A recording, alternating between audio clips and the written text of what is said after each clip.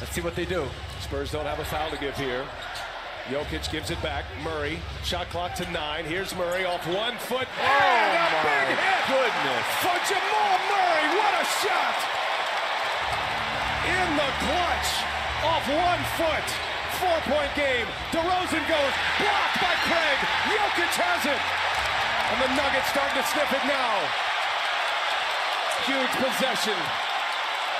Little over 3 seconds separating the shot clock and the game clock. No fouls to give. Jokic has a triple-double now. Shot clock at 2. Murray's got to go. Big shot up, and in and out it goes. And that is going to take us to the end. DeRozan doesn't get a shot. That's the end of the game. And the Denver Nuggets, for the first time since 2009, advance in the NBA playoffs.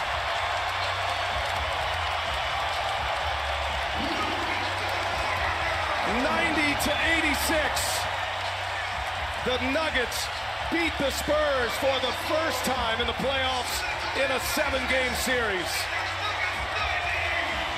Nikola Jokic with a triple-double, 21, 15, and 10. The Nuggets never trailed in this game, Kevin.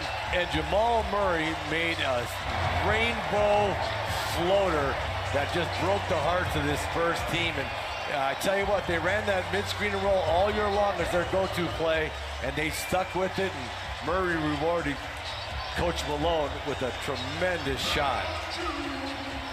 First triple-double in a Game 7 since LeBron James in the 2016 NBA Finals. And Gregg Popovich and the San Antonio Spurs are headed home. What a game, what a finish. And it was the first to 90 to win this one. As we send it to Dennis Scott.